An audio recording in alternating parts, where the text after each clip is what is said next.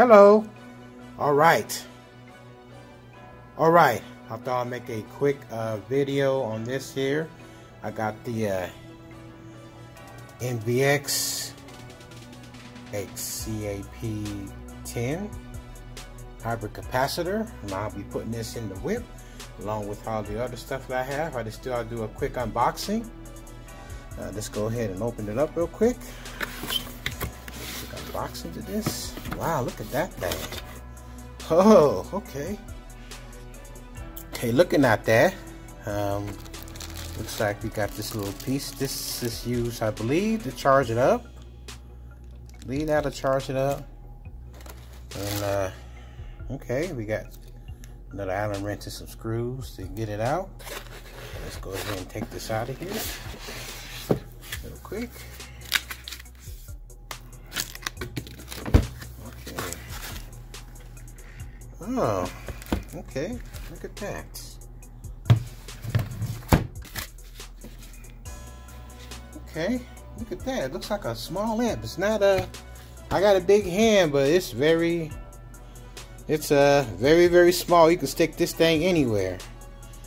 And hopefully this will complement my system. I mean, my system was not bad at all. I'm just using it to just, you know, give it a little bit more oomph. Comes with a owner's manual, of course. Not bad. Alright, I took it out of the plastic here. Yeah, it looks like it's set 4 gauge or 0 gauge wire. I think you lift this up, I think. Yeah, you lift that up and that'll give you your positives and your negatives. So it looks like 1 in, 2 out on the positive, 1 in, 2 out on the negatives. So just a little quick unboxing of this NVX digital capacitor. We'll go ahead and charge it up for you real quick, and let's see how that's done. All right, you guys, I'm currently charging it. I got a battery to charge it. You gotta have the blue going into the positive and have the negatives together and have that red going to the battery. Let's see where we're at as far as connections. Let's see if we get need to get to, it said 12.5. Let's see where we at.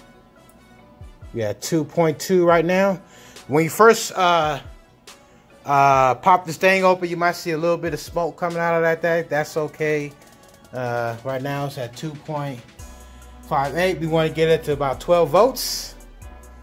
We want to charge this up to 12 volts. So right now it's going to take a couple minutes, but yeah, this is a ghetto rig. I had a battery just laying around, so we go ahead and charge this up real quick. Right now it's charging 12.96. Okay, it's going up nice and slow. So yeah, hopefully this thing doesn't overheat. So but you know, we'll see what happens. We'll just have it going, and hopefully it'll charge all the way up to the 12 volts. That's what I believe it's got to go to 12 volts. So when we get to 12 volts, we'll go ahead and shut it down. All right, you guys, that's at 5 point something right now. Like I said, it's like it's going to take a minute for it to charge up.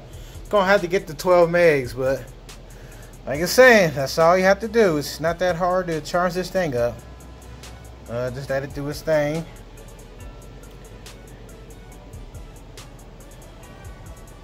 Maybe 12 point something volts, and it should be charged up.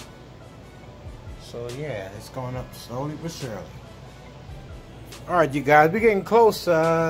It's been a while. It's been almost 20 minutes, so we're getting close. We just have to keep on letting it grind away. Yeah, my ghetto hookup, but it works. Oh yeah. All right, you guys, it's pretty much done charging. It's at 11.66. I think that is good enough. It's pretty much done charging, but that's just how you can charge your capacitor. All right, I hope this helps anybody. Right now, we're about to put it in the car.